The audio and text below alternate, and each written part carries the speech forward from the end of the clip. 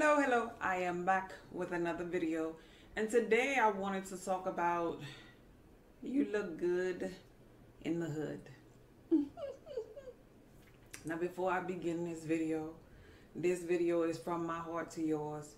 This video is talking about something that we need to heal from in the Black community, and I'm talking to Black women because those are the women who I resonate with. Those are the women that I talk to and know and consult with and understand, because I am a Black woman. I can't speak about other cultures, other people, other frequency of beings. I resonate with this frequency, so this is what I want to talk about what I know. So I want to talk about this here because I feel as though a lot of Black women that are close to me along their journey or in denial in some areas of their life. And as far as relationship, this is not no spiritual video here. We talking straight physical here. We talking about with these two eyes. I understand about meditating. I understand and I teach to love yourself and to pamper yourself and and value yourself and speak affirmations to yourself. I understand that spiritual side of it, but there's two sides, it starts on the spiritual side, but there is manifestation. Things do come forth in physical, and we came forth looking a certain way, being programmed to certain thoughts, and we get to a certain age in our physical reality where we just believe that wholeheartedly. And there's some people, some women who believe that their thought of themselves is like maybe a 9 or a 10 as far as looks, as far as attitude, as far as health, as far as being that bad chick is concerned. And maybe it is simply because, well, I would think, just me throwing out my opinion here, I would think it's simply because maybe men, the sweet talking men, have said this over and over and over again to every woman, how fine and beautiful she is. Because see, this is how men seduce women, because they seduce them with the words. And he done told these women over and over again that, she's the baddest chick or whatever. And she believes this wholeheartedly. And it gets to a point where she could have possibly been a bad chick in the hood. She could have possibly been a bad chick up in her high school. She could have possibly been a bad chick when she was a teenager. But as years go on, she's 30, 40, 50, 60 years old, she still holds that bad chick mentality, but she's losing her youth, and other women are evolving, and she's still maybe wearing stacks, or she still have the jerry curl, or she's still, dressing a certain way, or she still have the attitude, and she's maybe gained some weight, and maybe she's put on years, but in her mind, she's still a bad chick. And this is why I wanted to name this video, You Look Good for the Hood. Because in the hood, they might have this chick who is the baddest, the finest, the cutest in her hood. But you take that same chick out of that hood, you take her to maybe, a country club, or take her where there are high status men, or just more more girly, more feminine women, and she sticks out like a sore thumb. And so this is just my opinion, and I'm not saying I'm a 10 or a 9. I am not the prettiest woman in the world. I'm not. I am I am a woman, though, that has worked upon her issues, though. Like a lot of, that's another thing too. A lot of black women, we have had some type of issues with men that we don't want to deal with. You know, I wrote a book about my issues that I've healed from. But a lot of women, black women, not trying to heal from. Little girl not having her daddy, or being molested at a young age by somebody in the family, or trying to achieve in corporate America and getting stumped on because it's not a place for really women. It's really masculine energy there, but always trying to fight and be in survival mode, and sometimes life just give us this this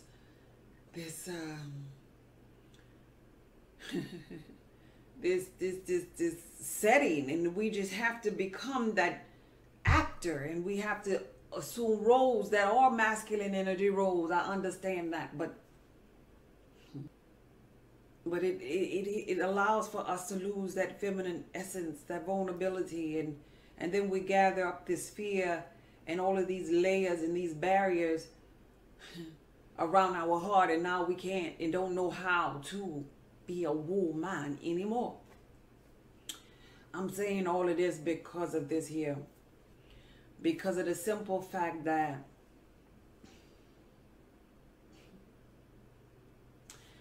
there's a man, a black man, that we'll call Tyrone. Let's call him Tyrone. Tyrone is, he's cool. You know, when he was in the hood, he wore his white t-shirt and his Timbs. He had that swag that women like, you know, that bad boy mentality. But he was headstrong, always was. He was driven, and in his heart, he was a man, even at his lower self.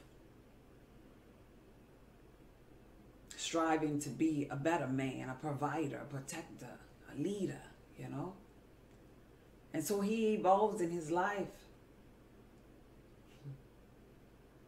And he leaves the hood, and he goes off to college, and he gets his degree, and he lands this high status job, and now Tyrone is looking for a woman. But here's the thing, Tyrone's mindset has changed. Tyrone ain't wearing no Timbs no more and no tees. But he's still cool though. He have his swag, but he's professional now. He's a grown man now. But he looks back in the hood for a woman. But this time he's not looking for the same type of woman. He's looking in the hood because that's what a black women are. You know, the women that look like him and should be vibrating on the frequency of him and complimenting him, you know, making him look good wherever he go. And so he looks back in the hood, and so now the type of woman that he wants is not going to be that bad chick that was in the hood when he left, you know, because now he has a little bit more requirements. Now to him, he wants someone who is maybe health conscious, because along his journey, he's realized now that his health is his wealth. But when he looks back in the hood chicks are still eating the chitlins and the pork chops and the steaks and he's like, maybe we're gonna have a little conflict there, because now my health is my wealth. So okay, that's gonna X out a whole lot of the women in the hood. And then he says, well, let me look for somebody that's not really just trying to find a bag and don't have anything of value, whether it is mental, whether she has passions of her own. Let me see if I can find someone of value in the hood. Well, no, everybody in the hood, you know, they just trying to make it to Friday, no passions just yet. All the women, they not just there just yet, and let me look in the hood, he says. Okay, one more thing. I'm going to look in the hood for somebody, that can compliment me and make me look good when I go to the, the board meetings and conferences and, when I travel and I'm meeting, the spouses of my colleagues, and she could fit in. She could fit in really good with them. She knows how to speak. She has that look. She knows how to be quiet too, So let me look in the hood for that. But oh nope, the hood chicks are grabbing the wall. Oop. So now Tyrone may come to a pivotal moment in his life where he no longer is looking in the hood.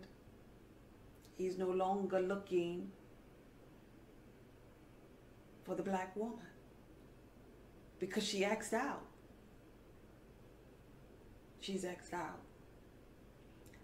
I know I'm going to lose some people for this video, from making this video and speaking this truth, because I know how some women are. But I told you this channel is about evolving and saying, hello fear, facing those fears and allowing you to be accountable for you. We're not going to blame Tyrone because nobody in the hood can meet him where he was. Nobody in the hood was evolving. So he had to leave him behind. And so the same women in the hood would tell Tyrone, he's a traitor.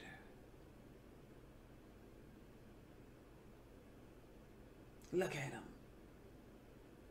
He's a traitor. Is he really a traitor? Or did you betray Tyrone? It's all about how you look at it. And so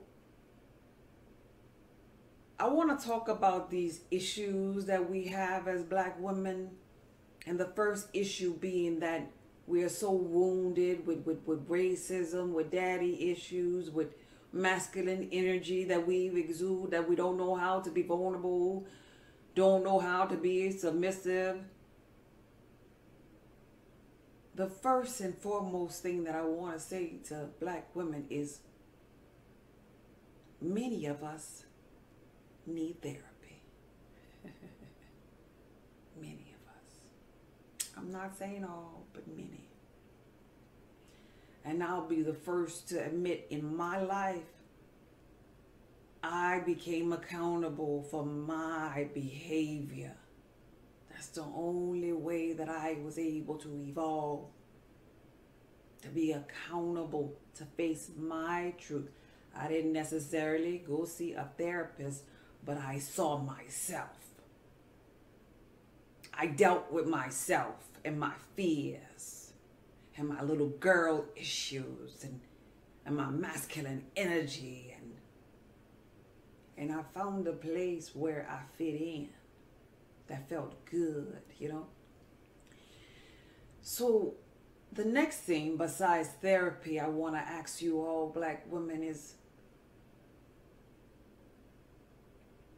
do you like being a feminine woman? Do you? Do you ever want to be one? Do you ever just want to just sit down and just look beautiful and be submissive and know that your man is the man and he's providing and leading? And I think it's fun being feminine. I think it's fun being submissive. I know rather that is where our power is. Let me give you an example of this, because see, a lot of women think this is weak, and we are so busy trying to be strong women, but being strong is masculine energy. Shh. So let me break this down in an example. Let's say, for example, I have fiance. I have a fiance, and we are about to buy a house, and we're building and getting, you know, credit together, whatever you do around the house, buying time. We're still youthful, and I have a good job, so I got a little bonus, so I have some extra money we could put down on the house. Put down on the house, and so when I put down on the house with him, you know, we're team. So if I am in my masculine energy still, now it is my house. You know, because anytime we put down something, just a little bit on it, is ours. It's my house, and I have this arrogance about it being my house.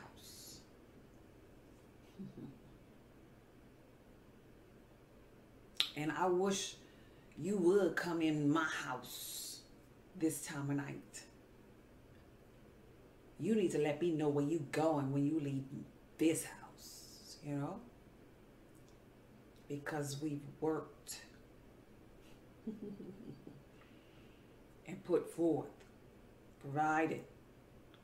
You know, it was in the masculine energy role. But let me show you the same type scenario, but different energies. So now let's say I am engaged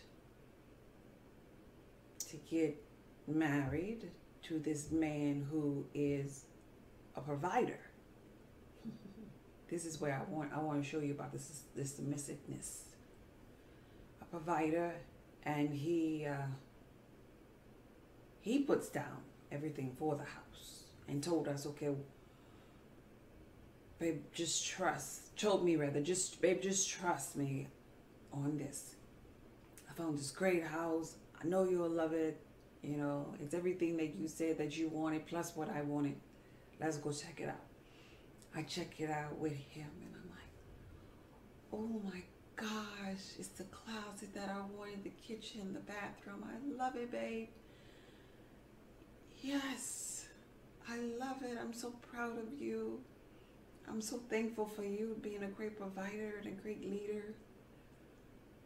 And so now,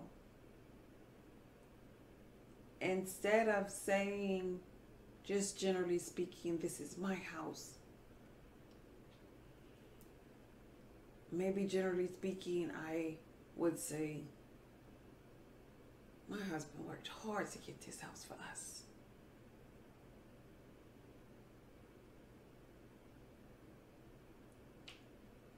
I'm so thankful that I was able to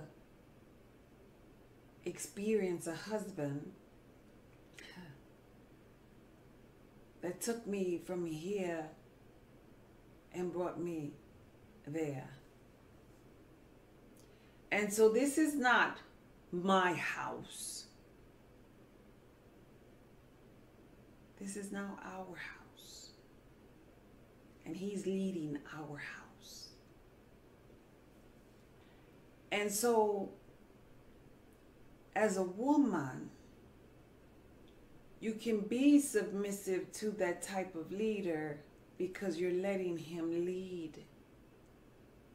You're trusting him to lead. Now, I get it. A lot of us aren't in positions where we meet men like that. But I mentioned that example because maybe if you start acting, not you, no, that was harsh. Maybe, excuse that, maybe if we, including me too, start acting like that, and then the universe will yield to us that type of masculine energy. Now I'm going to go spiritual just for a second here. Maybe if we are the feminine, then the universe will yield to us the masculine. Because the law of gender says there must be male and there must be female.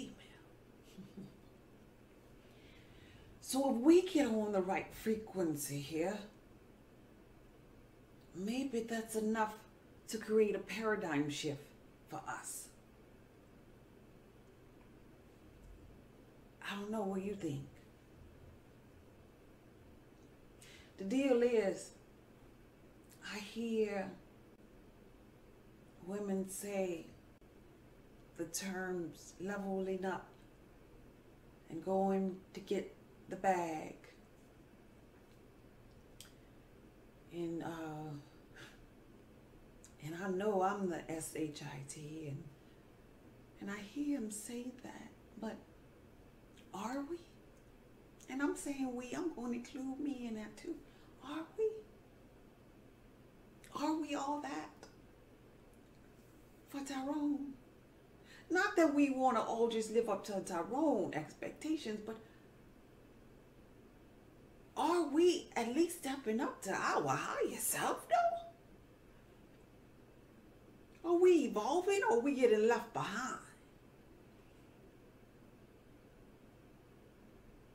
And this is beyond look and beyond big asses. This has to do with aura too. It has to do with feminine energy. But let's start with the look. Are we even wearing makeup? I know there was a moment in my journey where I always said, I'm guilty. I am so guilty, yeah. But as I grow in this channel, I want you to grow too. There was a moment in my journey where I was like, I believe in natural beauty. I knew in my heart that I wasn't ugly, but I wasn't wearing makeup on purpose for a long time. And then when I decided to work on myself on purpose, I wanted to work on my inner man first. On purpose. I wanted to deal with that little girl issue and my personal aura. On purpose. But then after I dealt with all of that, I graduated and I started dealing with my health. And I started dealing with my attitude. I was handling it layer after layer. My attitude. Then I finally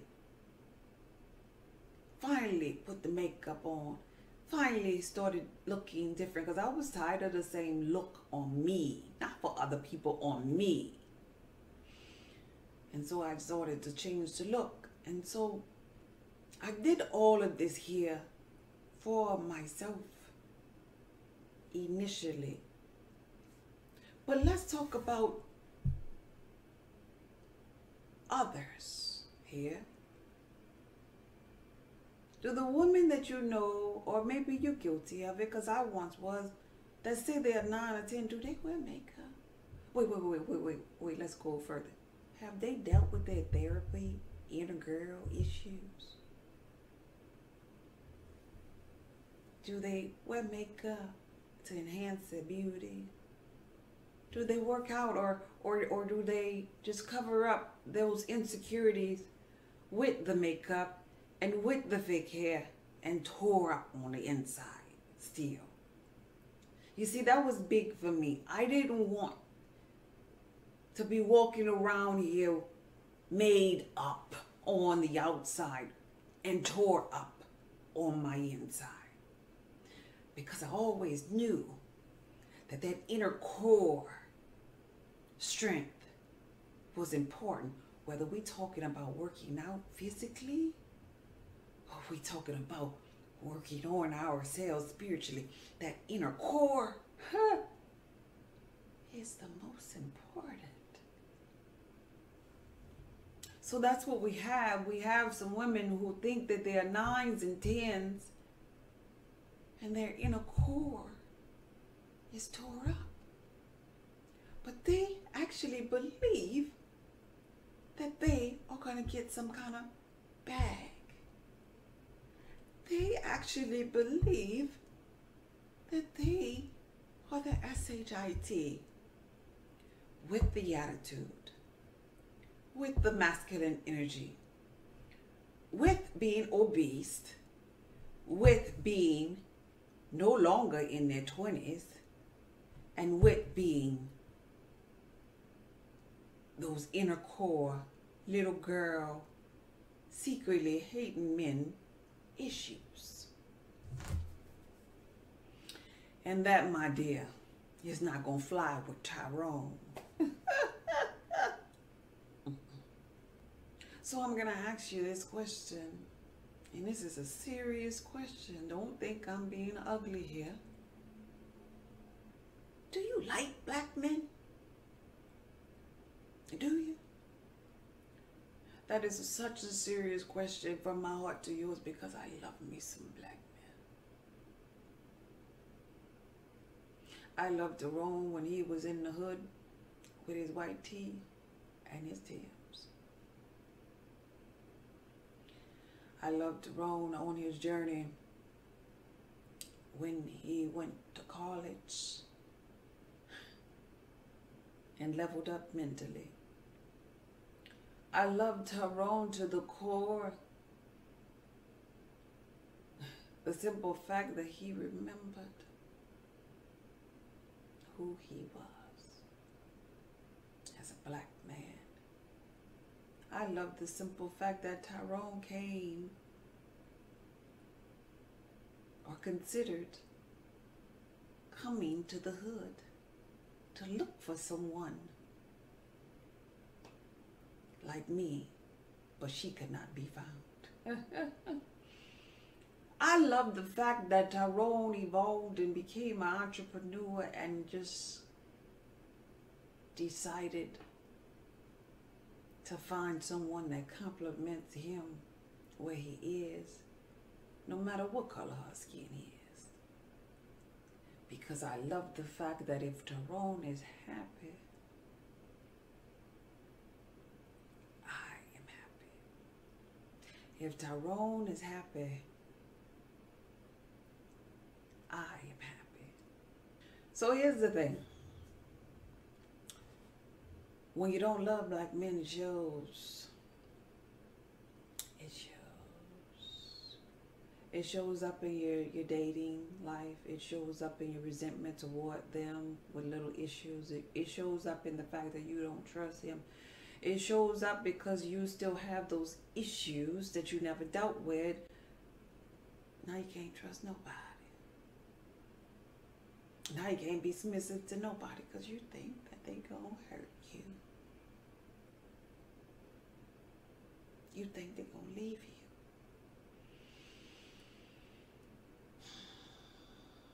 You think they're going to beat you. You think they're going to cheat on you. You think all kind of crazy things. All kind of things be going on in your mental. So, it is not stupid to be in the submissive role. It is the correct order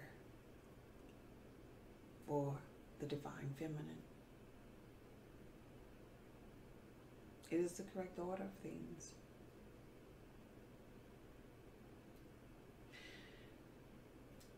And I'm hopeful that this video could touch somebody. One of my reflections. You know, I'm over the fact that I'll probably lose subscribers from the way that I'm changing this channel. I'm over that. You can go. You could depart. But the show must go on. But we must keep evolving in every area of our lives. I have experienced being with women who I shut my mouth, and this was not judgmental, it was just so shocking to witness them say how amazing they are. And I would think to myself, I wonder what the men think about that. I mean, just in great denial of their physical, their mental. Didn't do no kind of work and just thinking they're God's gift to the world.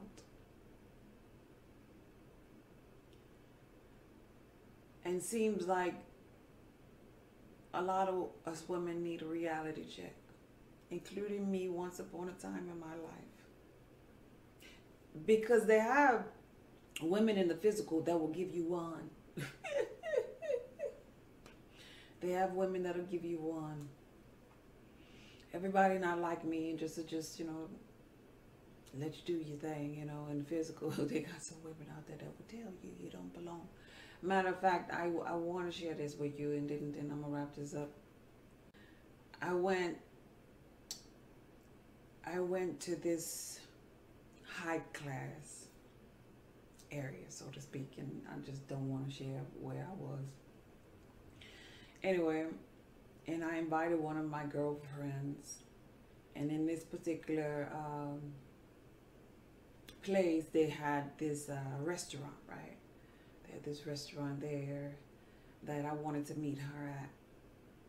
I hadn't talked to my girlfriend for a while because we were doing, you know, the COVID social distancing thing, and on the phone, well, I hadn't seen her rather, but on the phone we were talking about, you know, adorning ourselves, you know, and I was just on a journey where I was telling her, you know, how I was tired of my hair and I'm gonna do my makeup different and da da da, and she was saying the same thing, right?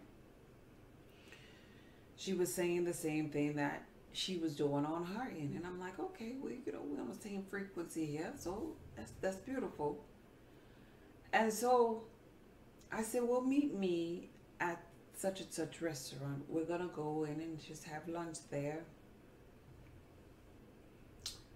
because in this particular place I had met, you know, some really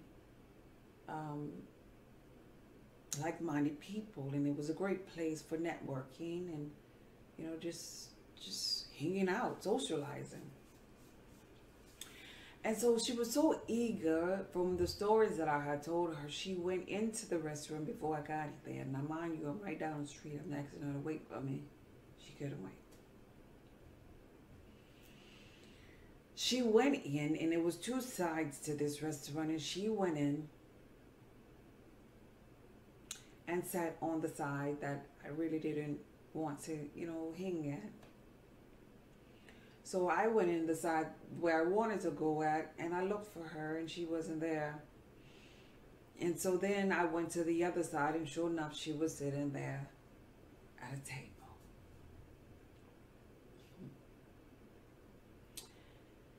And I kind of like said, hey.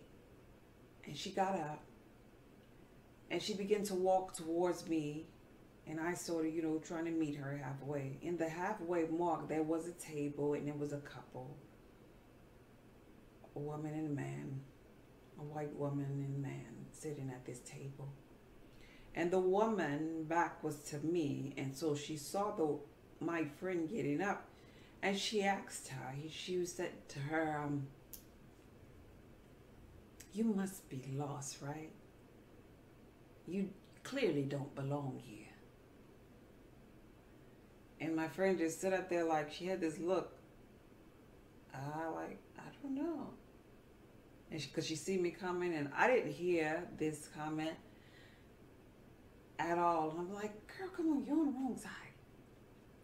But when I got closer to the couple, the man saw me, and he was smiling at me. And the woman turned around, and she's smiling at me. And she's, you know, vigorously waving her hand. And I'm like, hey, how are you? And I told my friend, I was like, oh, everybody's so nice here. And she said, really? Because I think that lady just insulted me. And I was like, girl, no. And so we sat down, and she told me what the lady had told her, and I didn't hear it. And I was like, really?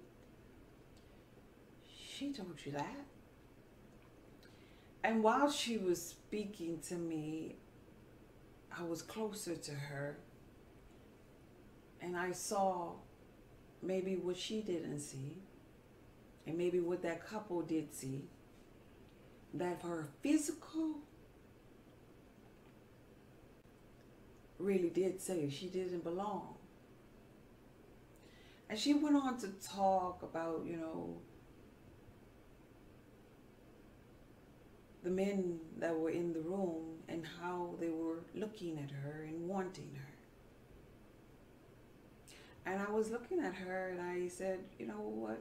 Let's just enjoy the moment and not give energy to that. So how's everything going with you? You know, because I just really wanted to have a good time. But I'm saying that to say, some of us women be in this delusional bubble that needs to be popped so that we can fall on our ass. I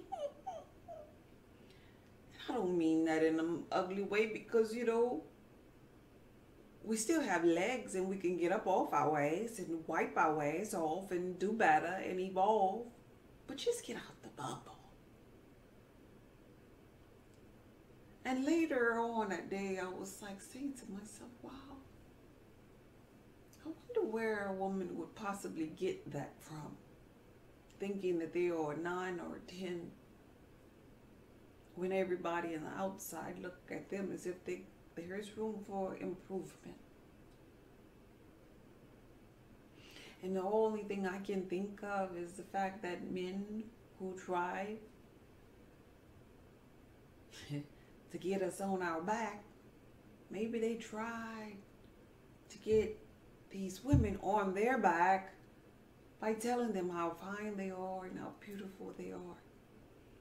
And it went to their heads.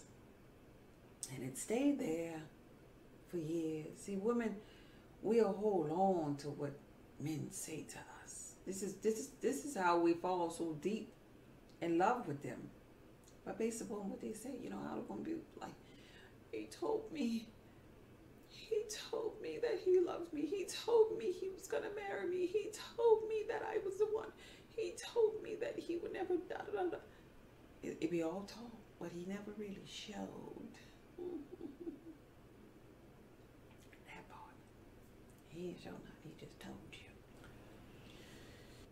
I encourage you, us. I'm sorry, I go with that you. I encourage us to get therapy.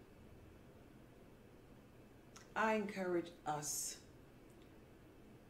to work on our health. I encourage us to adorn ourselves and look beautiful. I encourage us to learn what it means to be a feminine, submissive woman to a masculine man. I encourage us to stay off of our back. Stop bringing all those human beings in through that vagina. I encourage us to get a passion, something that we love. I encourage us to make our health our wealth. And the reason why I encourage us to do this is because I believe wholeheartedly that Tyrone is not the only black, successful man that's feeling that way. So what am I saying here to you? It's really simple. Will the real feminine, submissive, beautiful, sexy black women please stand up?